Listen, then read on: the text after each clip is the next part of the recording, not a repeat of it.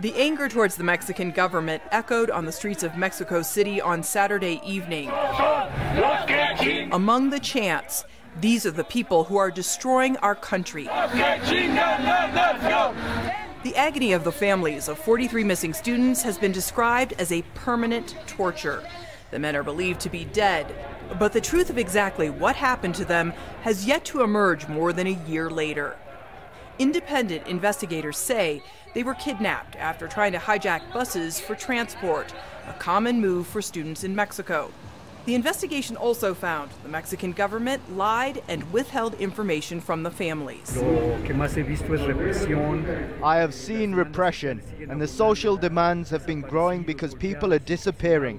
And now we are demanding that the government give us back the students alive. The Mexican government is refusing to launch a new investigation. So the hope is that independent experts will expose the truth. But those experts say they still need some assistance from the government. Fortunately, the parents' protests during the last year and legal action have helped discredit the government's version of events. The relatives have been protesting in Mexico City each month.